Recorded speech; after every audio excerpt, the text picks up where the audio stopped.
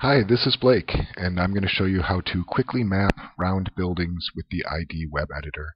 So I'm zoomed in on 3 huts. I've got my area tool, and I'm just going to draw a triangle.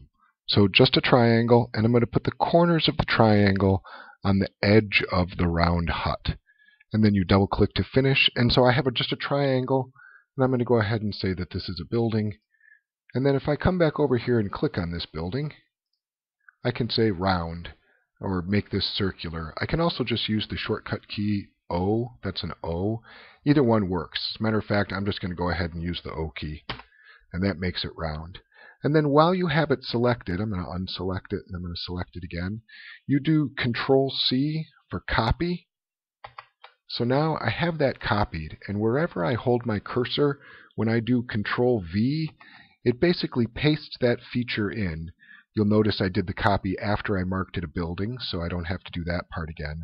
And now it's attached to my cursor. I'm not holding anything down, and I can position it exactly where it needs to be, and then I give it a click and it drops it.